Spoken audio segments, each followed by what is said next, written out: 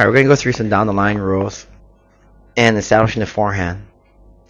See, this guy in the black always returns down the middle of the court, and this guy in the white always does this, right back to him. I don't like the return, and I don't like the second shot here. This second shot gives the offense back to the guy in the black shirt, who then takes the ball to the corner, and then he'll shift the court.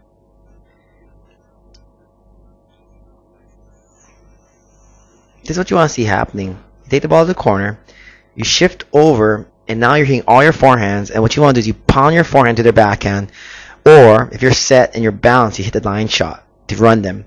But the goal is to pound your forehand to the backhand, assuming your forehand is stronger than their backhand. Because if it's not, well, you're going to lose anyway. So you pound the line shot, but be ready to cover the cross. And that's the key. Corner, shift the court to the forehand, pound the ball down the line, and get ready to cover the cross court. If he plays behind you, like this guy tried to do, it's a real low percentage shot. I mean, if they make it, they make it.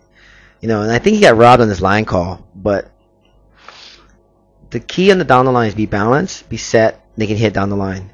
Now watch the opposite out down the line.